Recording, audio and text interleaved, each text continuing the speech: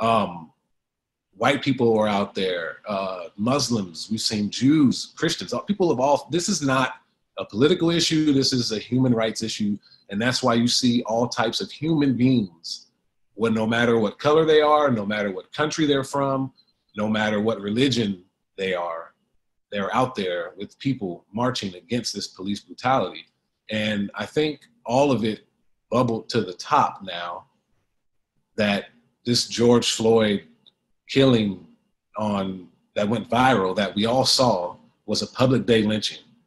And the fact that people are experiencing what we're experiencing during this coronavirus crisis, in the last 10 weeks, more than 40 million Americans have filed for unemployment. Each week, it's been 10 weeks. Each week, 4 million plus have filed for unemployment. There has never been a time in this country where 1 million people in 1 week have filed for unemployment. That's where we are.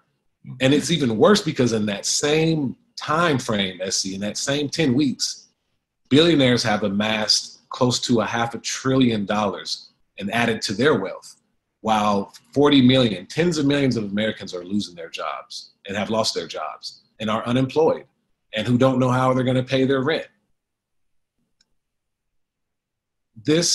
All these things have been bubbling to the top of the surface in this country for a very long time. We saw it back in 2008, 2009 with the Wall Street, with the Wall Street failings, the greed.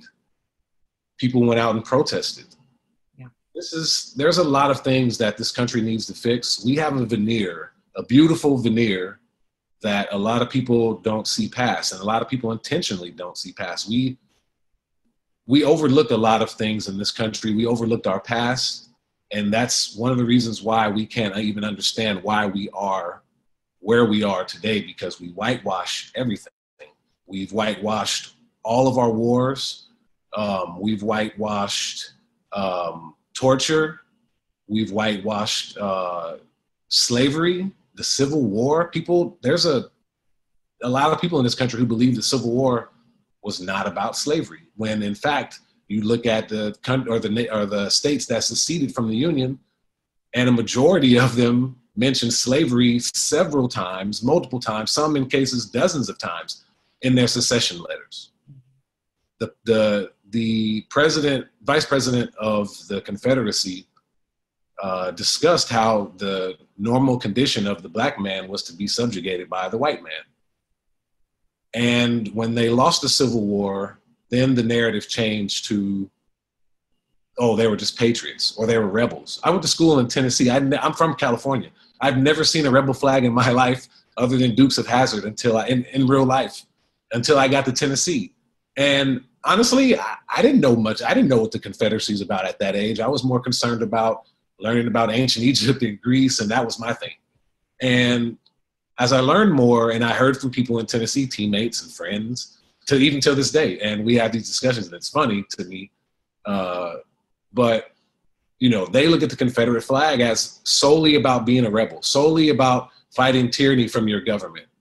And that education is intentional. That has been whitewashed throughout this country, where we whitewash a number of things. And when these issues that have been going on for decades and sometimes hundreds of years, eventually they bubble to the surface, right? It's like you're boiling water and it's hot. These conditions are hot, and eventually it's going to bubble to the surface. And that's what we've seen with these George Floyd protests, and I wouldn't say they're riots. I'd call them rebellions, and I'd call them uprisings, because that's exactly what they are. And one thing Martin Luther King talked about, since he's also been whitewashed, because he's been used now as someone who would, was this well-loved person who said to be nonviolent, and everyone got along because he said to be nonviolent. No, he was murdered. He was assassinated because he said to be nonviolent, because he wanted to work with poor people and people of all colors, because he wanted to bring about the changes in this country. And that's what a lot of people are protesting about. And I saw this tweet from Clint Smith III, who I've gotten to know, very intelligent guy, just graduated from Harvard. Congratulations. He tweeted something to the effect of that really caught my eye. He tweeted something to the effect of he said people claim that they would have been abolitionists during slavery.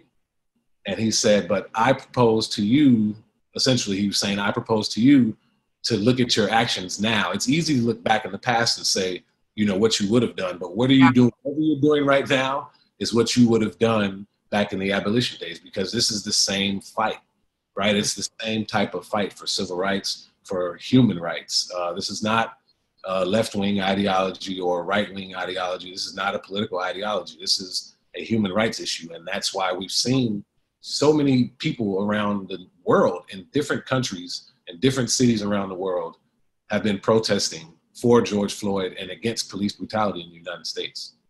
Well, I